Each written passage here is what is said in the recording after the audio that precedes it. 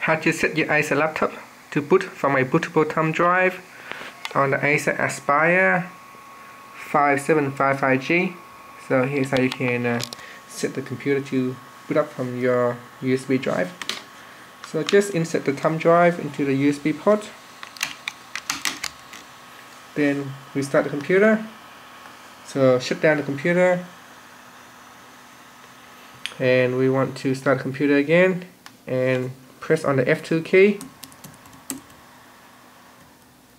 Once we're in the bar setup, go to the boot options at the top and go down, press on the navigation key down, and want to go down and select USB hard disk drive, so select that one, and then we want to press on the F6 key to move it up. So press the F6 key and move the USB hard disk drive to number 1, then press on the F10 key to save the changes.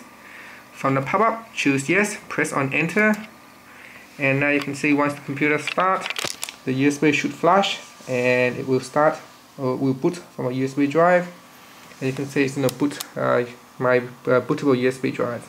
And that's it. Thanks for watching this video.